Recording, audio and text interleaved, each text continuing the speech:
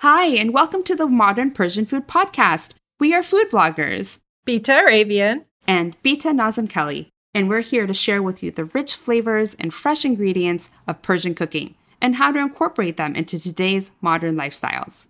We're excited to introduce you to the flavors, tastes, and techniques we use, and also our own cultural stories and perspectives growing up in the U.S. in a Persian family. Thank you for joining us.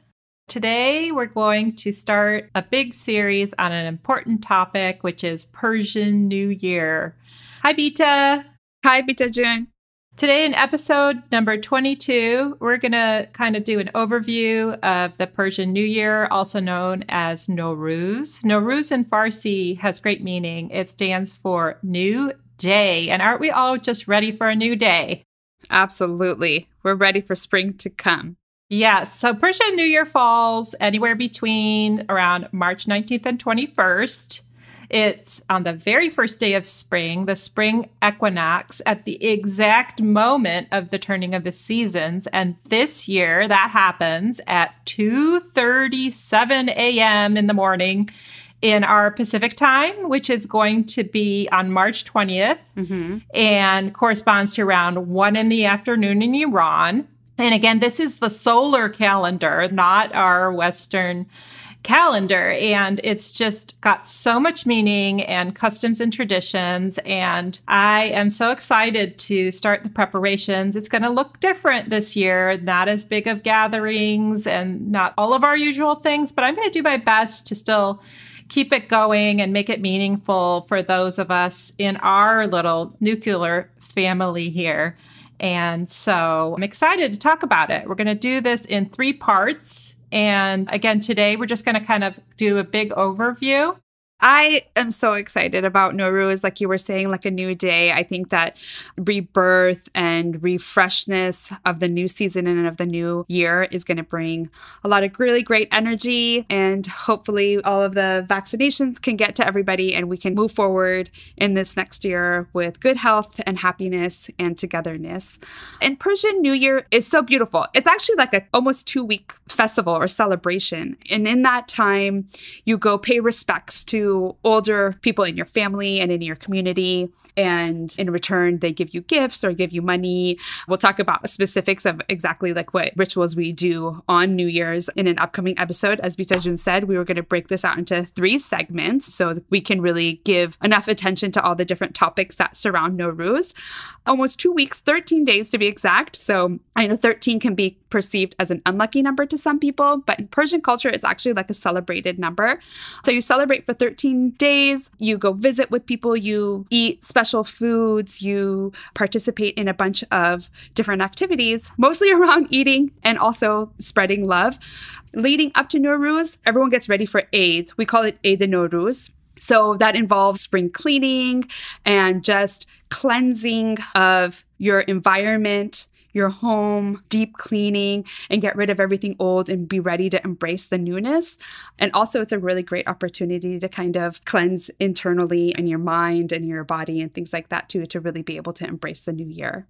Yeah, it's a beautiful time to celebrate renewal. And I'm just looking out my window, and we are fortunate to be living in sunny California, but I'm looking at magnolia tree that's already in bloom, and you know, flowers and growth and greens are a big part of it. And traditionally it was a time to get new clothes for the new year. And again, we are fortunate in living in abundance in that, you know, it's an excuse to get a bright little spring outfit. I always got something for the girls, something bright and cheery and maybe floral.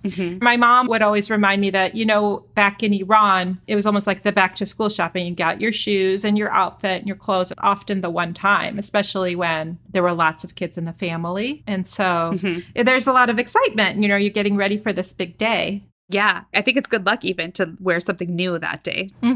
When we do bring in the new year, there's like a place setting. So we've talked about how there's place settings for special occasions. Like in our wedding episode, we talked about the sofre ard. And then for New Year, there's the sofre hafsin, which basically has 7 elements on it and additional elements too. But it's basically a place setting that you can sit at, bring in the new year. And at that point, when the new year comes, you can exchange gifts and celebrate. So there's a special day as part of the getting ready for the new year. The lead up. The lead up, yes. It's a special Wednesday. The ritual starts on the last Wednesday before the vernal equinox. In Farsi, that's called Charshambeh Souri. Yes. And that's literally translated as Red Wednesday.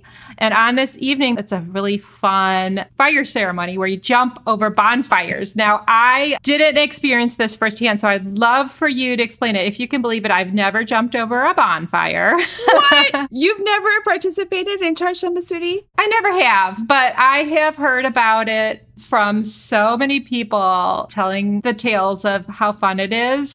Absolutely. It just being like a hot, playful night. It's supposed to be a cleansing ceremony. You know, it gives you feelings of happiness and health and joy. And there's like a saying that's said. سرخی تو از من، زردی من از تو. And you kind of chant this basically as you're jumping over the fire and you're negotiating with the bonfire that's like, take away my like sickly parlor, take away my sickness and give me your bright glow. So take away my sickness and give me your heat and energy. The Festival of Light and Fire, I think it's also translated to as Charshambeh Souri. The tradition is that you jump over 3 different little fires and sing "Dorkhiye to az man, zardi man az to." We would do that growing up. I do that now. And, you know, we live in a city, so we can't necessarily like build bonfires, but we'll even sometimes just have little clusters of candles lit and just jump over that, either inside, obviously being safe, jump over these little bundles of candles. But every year in Berkeley, California, they would have like a huge Charshambeh Souri party. Unfortunately, it's not going to happen this year, and it didn't happen last year because it was just right at the beginning of the pandemic. But I have a little video of that I was actually jumping over the fire with my little daughter in my arms. And it's so fun. Everyone is out there. They have little stands selling like kebabs and foods and things like that. And it's a really great opportunity for people to come out and to kind of experience the bringing of the new year. I've heard about that one in Berkeley. That's like the big one in the East Bay. And then some of the local popular Middle Eastern markets would do it in the parking lot. Oh, yeah. I think I could handle the candle. I think I could maybe handle doing that. We can't talk about Charshambeh Souri and the Wednesday without bringing up Persian trail mix. Yes, ajil. It's the world's easiest recipe because it's just mixing a combination of a variety of nuts and dried fruits. You can put whatever is your pleasure, but traditionally there's some kind of cool, interesting, unique things in there. Dried mulberries. Toot. I love toot. Toot. I do too. So it's usually a big, beautiful platter or a bowl. And it's enjoyed at this time of year. And also the other one is our winter solstice celebration that we talked about. Yalda. That's right. Yes, I love the earthy, celestial meanings and times that we have holidays in the culture. And they're non-religious. They're just going with the solar calendar, which is so neat. Winter solstice, Yalda, and spring equinox, Persian New Year, are 2 times that this Persian trail mix makes a special appearance. It's always prevalent, but especially kind of traditionally comes out at those 2 times as well. But the unique ingredients definitely include toot, dried mulberries, often has dried figs, and just a combination of bountiful, healthy, protein-filled, fiber-rich nuts like almonds, pistachios, hazelnuts, walnuts, cashews. And I really like dried cherries. I know that's not a traditional one, but I love dried cherries. Do you have a favorite combination of how to make your Persian trail mix? I love having golden raisins in there and just with like the variety of nuts. Really, you can make ajil with whatever you have. Nokhud, dried chickpeas are always a fun little crunchy thing in there. But yeah, I definitely would pick out the toots because I'm like a big toots fan.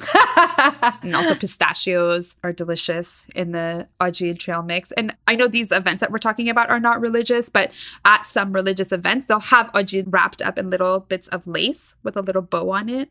And then it's passed around. If you have a wish that comes true, you can spread the love with giving people little bundles of ajil. And then if you have a wish, you can eat it with that intention of like getting your wish fulfilled. Very sweet. And that would be maybe a COVID safe way of sharing, to have little individualized portions. Yeah. Tie it up and share it with my neighbors. Yeah. There's all sorts of versions of Persian trail mix. It's so delicious. Yeah, I love it. It's so beautiful and so delicious and energizing. One thing that we can do in preparation for Nowruz, for that beautiful table place setting that we were talking about, is to start growing sabzeh. I'm so glad you brought up sabzeh because you have to start growing it if you're going to do it yourself at least 2 weeks before the actual New Year day. Yeah. That we said is on March 20th this year. And it could be any variety of legume or bean that's growing. It could be lentils. It could be wheat. It could be mung beans. Yeah, it turns into like a little like grass. So sometimes if you don't want to grow it yourself, you could go get like kitty grass. Yes, I cheat. I either wait for the grandma to give me the extra one that she grew, or I'll go down to the produce market and get a square of wheatgrass that's tall and beautiful. But that's so cute that you brought up catnip. Exactly. Cat grass. Any kind of grass will do. What you can do also is actually grow it. Have you ever grown it yourself before? I have, yeah, not always successfully. Yeah. There's a whole art and science behind it. You have to be on it, not overwater it, remember to water it, use the spray bottle. Have you done it? I've done it one time, and I basically followed the instructions that Naz Davarian, the author of Bottom of the Pot Cookbook, she every year on her Instagram teaches people how to make sabzeh. So I saw her do it before, and then one year I was like, I'm going to try to do it. And I was actually really proud of myself for doing it because I think the fail rate is pretty high, but I was pretty excited to do that. So I'm sure she's going to do it again this year. So if you follow her on Instagram, she basically walks you through it. Essentially, you have to soak the lentils or whatever bean you're going to use for a certain number of days, and then they start to sprout, and then you put it into like a shallow dish or a plate, cover it with a wet towel for a few days, and then you have to like spritz it with water until it starts growing. So there's a bunch of steps. So I would recommend if anyone does want to do it to follow Naz's instructions on that. Oh, maybe I'll try. So that's something that people can start working on before New Year's, in addition to cleaning their house and getting all their new clothes and getting their fresh money for AD. Yeah, absolutely. We have time, so why not? It's a big central part of the Hafseen spread. So let's do our best to either grow it or inherit one, and a big green growth of health and renew. Yeah. So what's our Ask the Beats today? Our Ask the Beats today comes from one of our focus groups. And the question is how to make a rich Persian dish healthier. As a nutritionist here, I think that you can definitely teach us. I have a few things that I would probably think of just in general, like using less oil and not frying as much. But tell us what we can do to make these beautiful dishes that typically take a lot of fats. What can we do to make that healthier?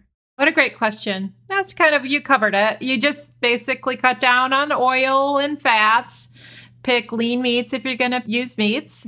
Try to cut down on the deep fry. You know, we've talked about strategies of doing that. For example, when you're going to make the crispy bottom of the pot tadig, you can use a little bit less oil if you have a good Teflon or nonstick pot. You can do things with an air fryer. I use my air fryer a lot to cut down on having to use oil. Other than that, you know, Persian food's just healthy. So there are rich dishes, but there isn't a ton to change. I mean, we don't really have like cheesy dishes to worry about those type of fats. So overall, it's very rich in plants and nutrients and vitamins. And other than cutting down frying, I'd say we're in good shape. Yeah. I think you can also bake things. So like the kuku we've talked about before, which is like a spinach or different vegetable frittata type of dish. Instead of pan frying that, which takes a lot of oil, you can actually bake that and use just a fraction of the oil to make that healthier. And to your point about, you know, if you decide to include meat, because so many of the dishes, the stews and the different rice dishes, you don't even have to have meat in it if you don't want to, if you want to have it vegetarian or vegan. Definitely. Yeah. Perfect example is the kuku. Kuku is usually fried in a ton of oil, and we make it in the oven in muffin tins. Another one might be the French fries that you put on top of your Charshambeh, the yellow split pea stew. So maybe you bake your French fries or you make them in the air fryer. There's lots of little shortcuts that you can do. Great. Thank you so much, Bita June. I look forward to continuing our conversations about Nowruz in the future episodes. Yes, this was fun. Thank you. Bye. Bye-bye. So you've been listening to Modern Persian Food with Bita and Beata. Thanks for spending time with us. If you enjoyed what you heard today, consider telling your friends or giving us a good rating on iTunes. You can subscribe to our show for free on your favorite podcasting app or find us online at modernpersianfood.com for recipes and info that we talked about today. Thanks so much. We'd love to hear your thoughts and see you next time.